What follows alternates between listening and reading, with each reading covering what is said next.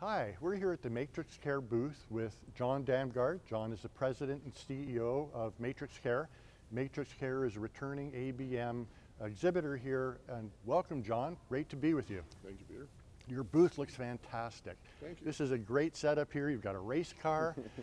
So in terms of this exhibit hall with our record attendance, you find that you get a lot of value out of being here with all the AHCA, NCAL providers coming through? Sure. Well, especially now, I think it's more important than ever to be here because, as you know, the industry is racing to fee for value. Okay. So that's the tie into the theme of the race car. So we're helping the providers get ready for the transition that's occurring before our very eyes. So it's an exciting time. We're glad to be here. So John, with the 3,000 providers that are coming through here, do you find that the right level of person that you're trying to meet is present in the exhibit hall? Increasingly so. In past years, there was a feel that the business crowd, the operators, the CEOs, CFOs had their track, and they would delegate these things to the technical folks, so to speak.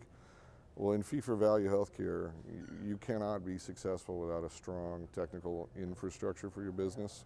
So the concentration of CEOs that we're seeing in the booth and in our discussions is higher than it's ever been, and I don't think that's by accident.